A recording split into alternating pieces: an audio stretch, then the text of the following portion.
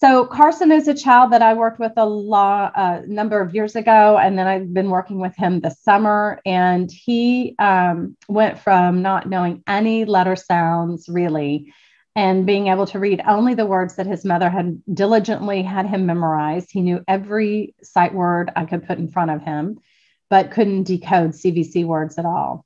And this is what she had to say. I don't know if there's any one thing, but between the chart tapping and the arm tapping, and it changing his ability to be able to read. He's always wanted to read. He would always check big books out in the library, and he always wanted to read, but when he couldn't, it was really discouraging for him. And I saw a downward spiral in his behavior. And since we've been doing the chart tapping and arm tapping, and he's able to read and he's progressing, his behavior has changed. His hand-eye coordination has changed. His confidence has grown. And that's why we call it unlocking his superpower, because we're really seeing a super improvement in his attitude and in his behavior. And it's just been really an awesome blessing to see how much he's grown just by chart tapping every day and reciting those things and playing games, which is fun for kids. Yeah. So just the chart tapping and the game playing and doing some writing and a little bit of reading has made a big difference. So the piece about this is that this mom did not follow a sequence of lessons necessarily, but she chart tapped every day. She had him play games every day. But the other piece that she didn't talk about there was that whatever game he was playing, he had to write those words. And this child didn't really write that much when we first started. It was very difficult for him.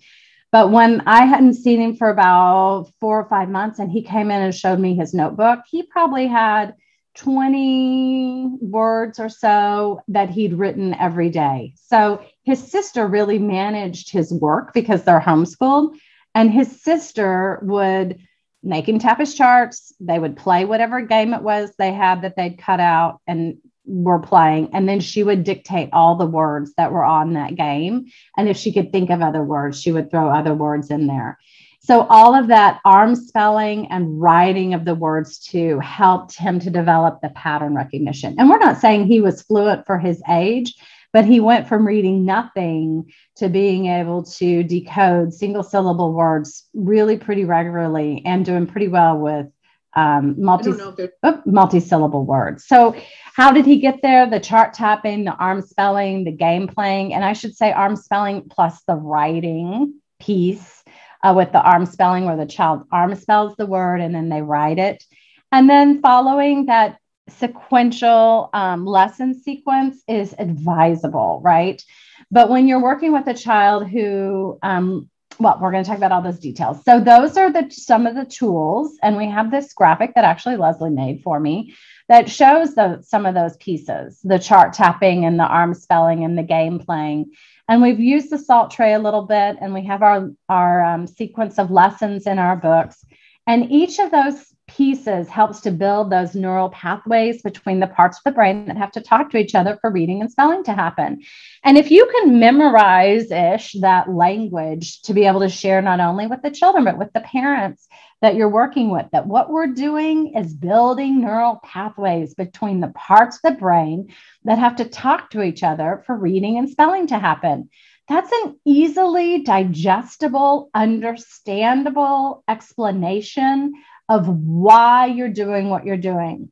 That's the not fancy 3 parts of the brain story, right? That we need to do all these things to build the neural pathways between the parts of the brain that have to talk to each other for reading and spelling to happen, right? Do you get that?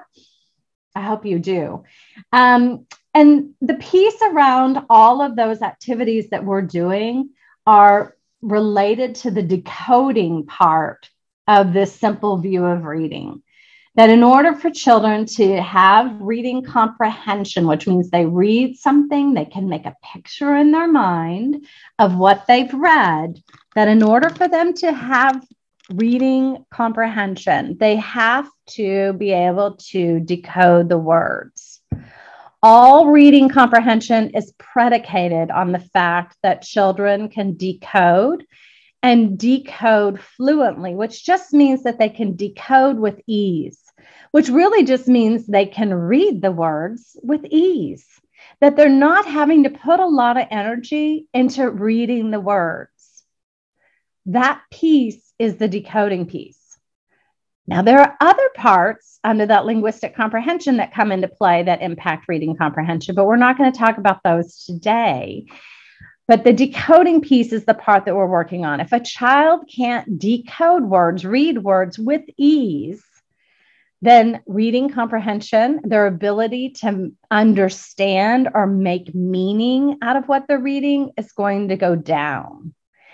And in school, there's a lot of emphasis, particularly third, fourth, fifth grade up, on children, on reading comprehension activities. Can the child read a passage and answer the questions? Can a child read a passage, understand what they've read, and then go and talk about it, share about it? Can they write a summary of it? Can they retell the story? All of those pieces require that the child has read the passage, the words in the passage with ease. This is critically important when you start to say, particularly working with older children, why we're going back to the beginning on the decoding piece. Because if the legs of the decoding aren't in place, then the rest of it can't happen. So we're going to use those tools, and the tools that we're going to use are going to be multisensory, that we're going to use as many senses as we can in a very kind of almost ritualized way, that our work is going to, with the children, is going to be similar so they understand what we're going to do, but we're going to move our hands, we're going to speak, we're going to verbalize, our ears can hear what we verbalize, we're going to use our eyes to look at what it is we're doing, whether those are the letters or the games that we're playing. And all of those pieces are going to work together to help stimulate the brain such that it will move the information that we're working with into long-term memory. The goal is to move it all into long-term memory, and then to help the child be able to store it in long-term memory, and then also go into long-term memory and retrieve it. And both that storage both the storage into long-term memory and the retrieving of information from long-term memory can be tricky for children. That's a characteristic of kiddos with dyslexia. And the first thing that we're going to do with all children is teach them how to tap their charts. And we're also going to start each lesson with chart tapping. You don't have to tap all the charts every lesson. If you've taught the child 4 charts, you're not going to tap all 4 charts at the beginning of the lesson. And we'll talk about how do you know what charts to tap, or how long should you tap the chart? When do you know when to go on to the next chart? Can I leave a chart alone forever? Should I do it once a week? All of those questions come up. And we're going to talk about those in the weeks ahead. But just be mindful that chart tapping is a key piece. The girl on the top, when she first started tapping her chart, she's the daughter of somebody taking the training, and she was resistant to doing it. So the mom put Smarties.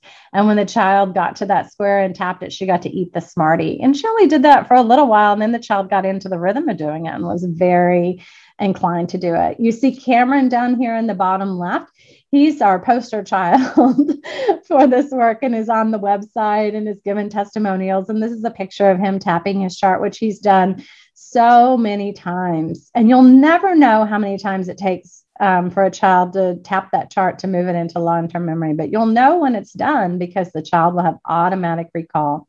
Leslie actually created this picture on the right for her child at home. She put the charts on just a file folder, and that way the chart could stand up straight, and similar to having a wall chart, but at home, that the child had ready access to the chart, but it didn't take up all their desk space. I loved this idea. So if you're giving parents ideas about ways to have their charts available at home, and printing a wall chart and hanging it up isn't always possible. And besides that, a child might work in more than one place. That just putting a chart inside of a file folder is a really easy way for children to be able to access those charts. I'm Leslie Vaughn. I am the mother of a now 11-year-old, but when I first started using BFR, he was 8. It was horrible. He had gotten to 8 without being able to put his alphabet together. And I have 7 other children, and they were all readers at various, some people had a little bit of difficulty here or there, but they were fine. Everybody was up and running. And he was just like this rock at the end that I couldn't move. He was the Sisyphus. I just felt like I was pushing him up a hill, and the next day it would all just be gone. And he could tell that we just spent an hour on this, 2 hours on this yesterday, the day before that, and it was gone. And BFR gave him a way of keeping what was taught. And that was such a huge difference, was it wasn't what I was teaching. It was still just the sounds of the words. It was just, how do I teach it in a way that he actually could hold on to it? That was the big difference for us. And I also work at his school to help the kids there. So, but that comes and goes because of my access to them and all that. But the one with my son is now at grade level.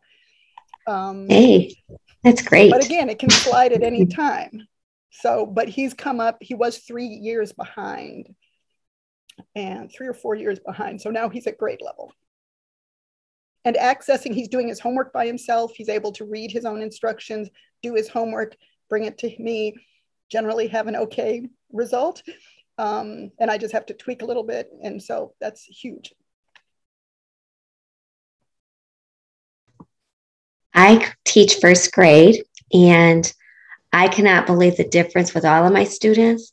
I have one little boy that was retained, and he was having a lot of trouble with reading, and his confidence is already going up. So it's super exciting for me.